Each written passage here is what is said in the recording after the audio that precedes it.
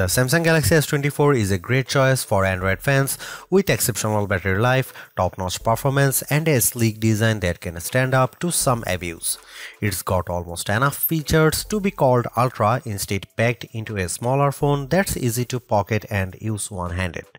It has all the new Galaxy AI and Google Circle to search features, as well as Samsung's aging and overcomplicated software.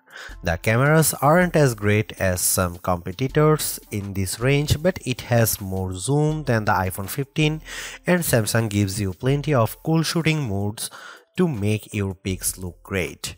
With a promising of 7 years of Android updates, this could be the best affordable Galaxy S phone Samsung has offered in quite a while. The Samsung pendulum sways back and forth between copying Apple and striking out on its own.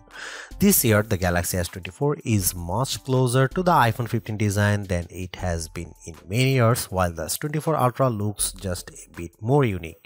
It's the curve at the corners of the display that really bring home the similarity. The Galaxy S24, like an iPhone, is well-rounded at the corners, while the S24 Ultra is all right angles.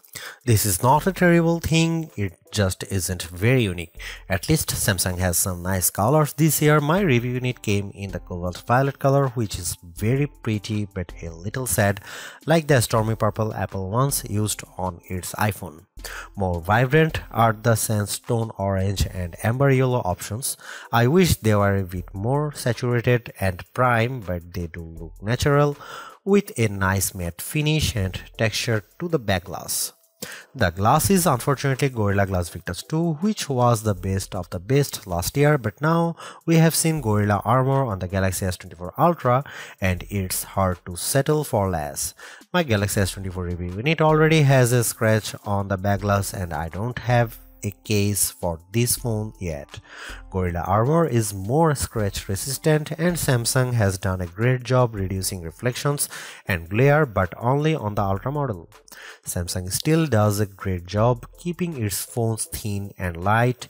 This is no Ultra, and if you want a phone you can use with one hand, the Galaxy S24 is a great option. It's thinner than the iPhone or Google Pixel, and it's also the lightest of the bunch. Usually, a lighter phone means less battery inside, but the Galaxy S24 beats all competitors for battery life, so it's not a concern. Sure, the Galaxy S24 Ultra is our top camera phone, but that doesn't mean the Galaxy S24 is a slouch. Most of the great work Samsung has done improving its image processing carries through here.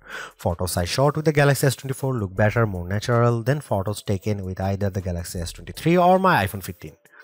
You also get a real zoom lens with the Galaxy S24 and it helps a great deal. Having a real 3x zoom brings you closer to the field on the stage, even if the zoom lens is paired to a awfully small sensor that produces images with more noise and blur than I'd like. No matter, neither the Pixel 8 nor the iPhone 15 has optical zoom around back, and real zoom is always better than digital zoom, all things being equal. You might occasionally get better shots from the main camera on the iPhone 15, and the Google Pixel 8 does a better job with low light images, but the Samsung Galaxy S24 is much more versatile. I actually find Samsung's different camera modes, like the food mode or the dual camera video recording mode, to be fun and useful. My baked goods look detectable when I shoot them with the Galaxy, and the dual cameras video is great for reaction shots with my kiddo. Samsung also brings a bunch of AI tricks into the camera, both in the camera app and Samsung's image gallery. I wish there weren't two photo apps including Google Photos, but here we are. Unlike the Pixel, which gives you AI editing in Google Photos, Samsung keeps its Magic Editor software in the gallery. With Magic Editor, you can resize an object in your photo and move it around. You can erase the background entirely and replace it with something new. The phone will use AI to figure out what's happening in the foreground and match the new background appropriately. There is also a tool that adds more background to an image if you rotate it and end up with blank space.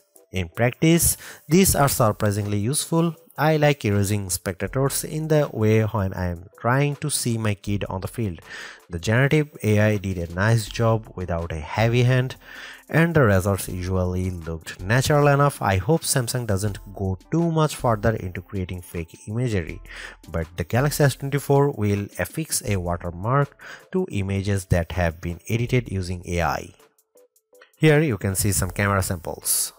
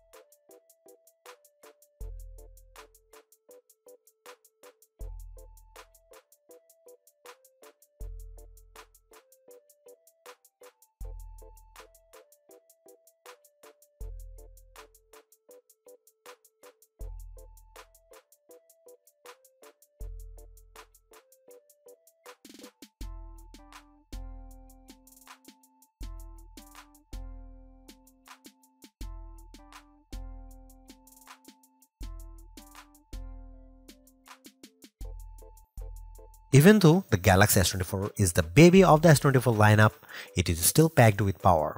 If the larger sizes of the S24 Plus and S24 Ultra don't appeal to you, but you don't want to miss out on the latest and greatest that Samsung has to offer, then the S24 is still a good buy.